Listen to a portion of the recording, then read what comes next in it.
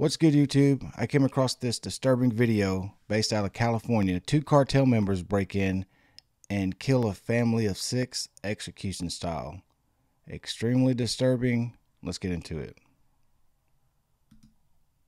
Killing members of the same family in the tiny town of Goshen, California.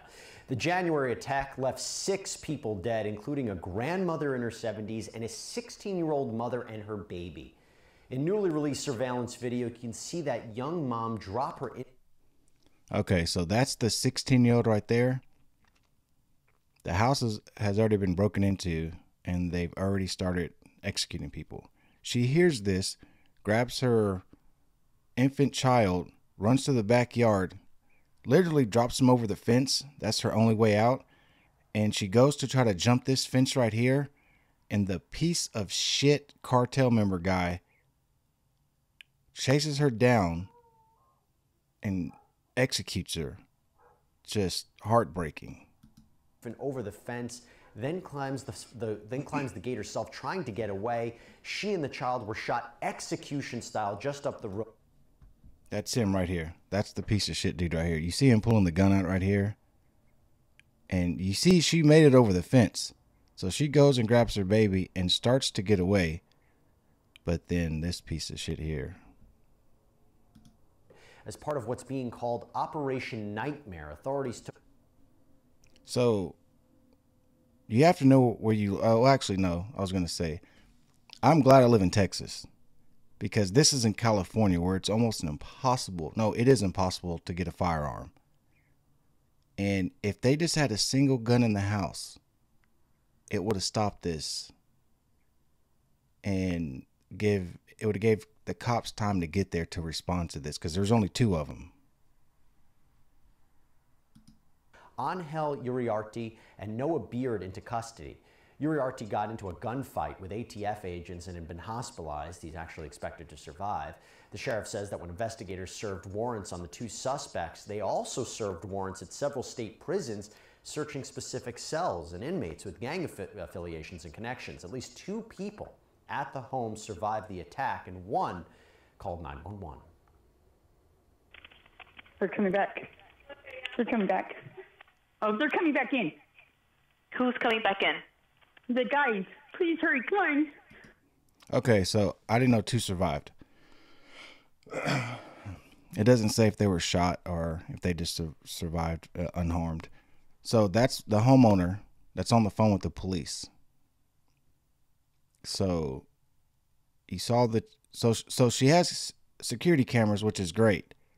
But if you don't have anything to protect yourself, the security cameras are pointless. You can have a dog, security cameras, still pointless. They'll come in and shoot the dog. I have cameras to see what's going on outside. I have Rottweilers to warn me if anything's going on. But then you have to have the gun to protect yourself. Now, if you want to be a victim and you want to keep voting for goofy gun laws that you think are going to protect you, do you think these evil, murderous pieces of shit care what law is what? No. So if you think a politician in a suit writing something down on a piece of paper is going to stop any of this, I can't even talk to you, because I can't even figure out what you're thinking. If she had a gun, if anybody in that house had a gun, 90% of the time when people like this hear any kind of resistance, they're taking off. So not having it, it just makes them a victim. They always go to, like, so if you think that a gun-free zone is a safety zone or something, like I said, I don't understand what you're thinking. When I'm in a gun-free zone, which I never am, I leave once I find out it's gun-free, because I carry on body every day. When I know there's a gun-free zone, I stay away from it. To me, that's just a group of victims. They go there because there's no resistance. People like this don't want to have any kind of resistance. The Tulare County Sheriff gave an update on the people involved, saying this is all part of a long-standing gang war in the Central Valley of California. In the beginning, I had mentioned it was a cartel-like shooting. And as all of you can imagine, this is exactly what it appears to be. Rivalry games between the Norteños and the Sureños. which we have all heard of many, many times. The two members of the Perez family, the victim's family, were well-known, validated Sureño gang members in the town of Goshen, which is predominantly held by the Norteño. People like these suits right here that, you know, writing laws or that doesn't protect you in a time like this. Your protection, your family's protection is your responsibility, not theirs. She called the cops. She did what she was supposed to do, or what they tell you to do. She called 911. But the evil bad guys were just a few feet outside of her front door. They were able to get in, execute, and almost get away. You have to stop letting these things like, what is it called? Moms Against Guns, Mothers Against Guns, these groups like that push these politicians to enforce more gun laws. Gun laws only affect people like me, people like us. The criminals don't care. Evil acts happen years ago, years before the Bible. Like, it's evil people exist. It's up to you to protect you and your family. Nobody else. It's nobody else's responsibility. Like, I have a gun safe back here full of guns, ammo, I carry on body. And anybody says, stupid people, oh, you're paranoid. No, I don't think about stuff like this.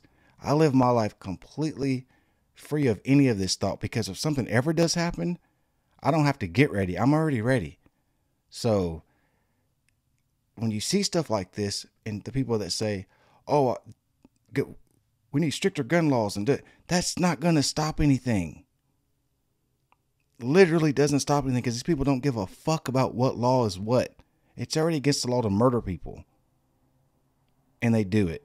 It's when you make gun laws like that, it just makes the everyday citizen, it makes it harder for them. Oh, like in California when COVID happened and neighbors were getting their houses broken into while they were at home, mind you. So then they wake up the next morning and they go try to buy a gun. They realize there's a 10-day, 2-week wait on the firearm. And then in some cases you don't get it because you have to wait for these guys in these suits to approve you for it. And they're like, no, I need it now. I was just robbed last night, or my neighbor was just murdered last night. I need a gun now to protect myself. Once they realized they couldn't get it, and they were like, hey, you voted these stupid laws into place. What did they end up doing? They had a mass exodus out of California, and they all, 90% of them moved here to fucking Texas, where they can actually buy guns to defend themselves.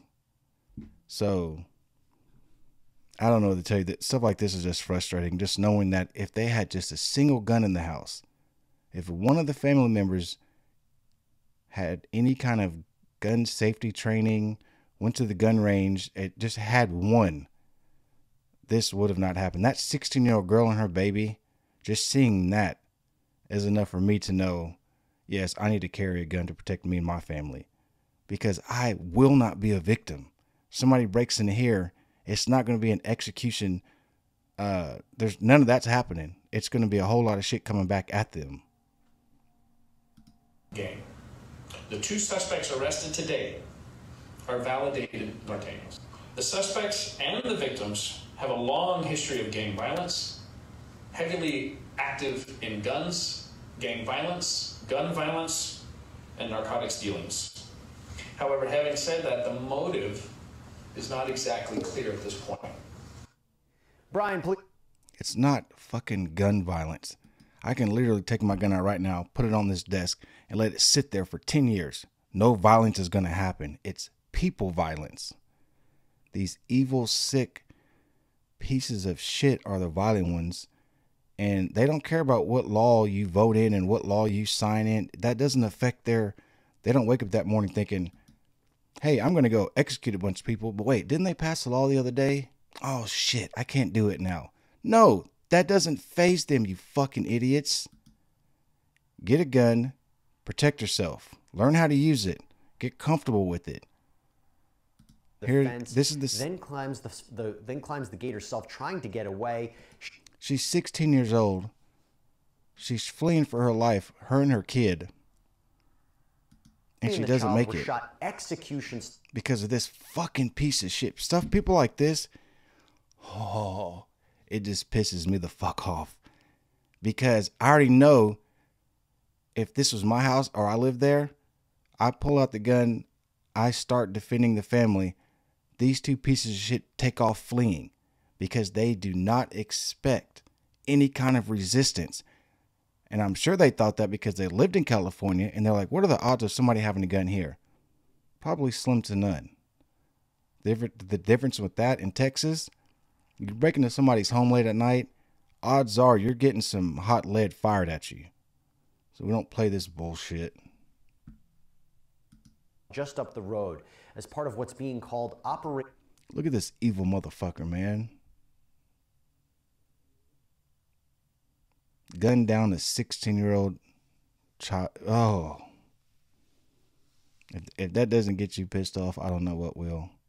And like I said, laws, rules, congressmen in suits and these crooked politicians that say, oh, you need less than 10 rounds. So let's say they make a gun law that's less than 2 rounds. I can only carry 2 rounds in my everyday carry. I get in a gunfight with someone like this. Do you think he's going to have 2 rounds? No, he's not. Because he doesn't give a shit about whatever laws you decide to write down. If you think a pen and a piece of paper is going to stop stuff like this, you're a fucking moron. I just can't stand that. And I'm not sitting there calling somebody saying, hey, I'm in danger. Can you come and save me? No, fuck that. I saved myself. You can come and take a report afterwards because that's all you're going to do. But I'm not putting the life of my family in the hands of anybody else. That's your responsibility alone. When I take my son, my daughter to the gun range, they know how to. I mean, everybody's trained. My brother carries every guy in my family carries a gun. We're trained in it. Gun safety. It's like, it's too much knowing that this could have been avoided. Nightmare. Authorities took Angel Uriarte and Noah Beard into custody. Uriarte got into a gunfight with ATF agents and had been hospitalized. He's actually expected to survive. The sheriff says that when investigators served warrants on the two they broke into this house right here. The family's at home peacefully, watching Netflix, cooking dinner, enjoying life, and these two pieces of shit. Does it show it again? They also served warrants at several state prisons searching. They're coming back. They're coming. Like, I have security cameras. If I pull up my security cameras because I hear my dog barking, I have motion censored on some of them as well. And I see this, there's no fear that runs in my body. I don't get nervous, scared, just none of that. Why? Because I'm prepared for it. If this ever happens, if some of these idiots ever show up, and I know most Texans are like that, they see this, they get excited. They're like, okay, it's go time. I'll call 911 so they can come clean up and take the report. But they're not coming in and doing shit to my family. They're not even making it into the house. That's for fucking damn sure. That's a fact. I can promise that. Oh, they're coming back in. So just think about it. She's on the phone at this moment. Her entire family is alive. Everybody's alive, and they're looking at this camera. She's on the phone with the cops. That didn't save anybody. By the time they get there, they've already done what they're going to do. And the sick part about it is they get to go to jail, then they get to go to court. They're going to plead some kind of bullshit, whatever the fuck it is, and then they get to go to prison and watch cable TV and work out and be fucking idiots forever, and they executed a 16-year-old child. That to me just is, I don't know. I'm just going to keep repeating myself because you have to be able to protect yourself. Stop letting these politicians and these goofy woke agended people talk you out of that. I got nothing else. This is... Who's coming back in? The guys, please hurry, come on. The Tulare. I got nothing else. This is too much for me right now.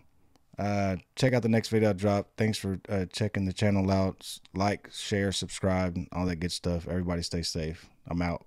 Peace.